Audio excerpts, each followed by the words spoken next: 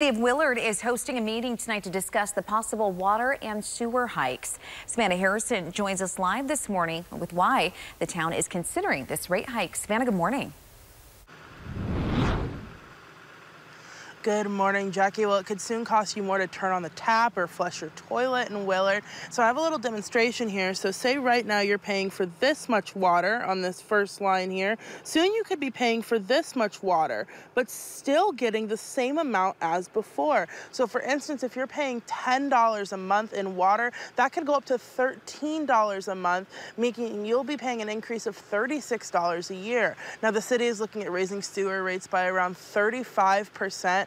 And water rates by around 29%. That was announced at the last board meeting. Now, city leaders says it makes them more comparable to cities like Springfield. They also say this hike is long overdue.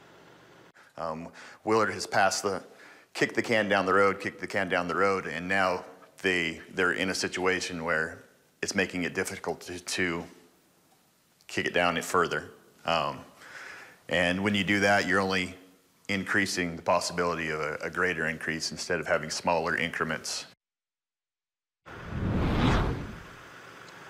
Now, like you said, there is going to be a meeting tonight for people to come out and make their voices heard on the matter. That'll be at 6 o'clock tonight at the Willard Community Center right here in Willard on Jackson Street. If you can't make it out to that meeting, you can always email your questions or concerns to the Willard City Administrator. We have his email linked on our website, ky3.com. For now, reporting live in Willard, Savannah Harrison, KY3 News.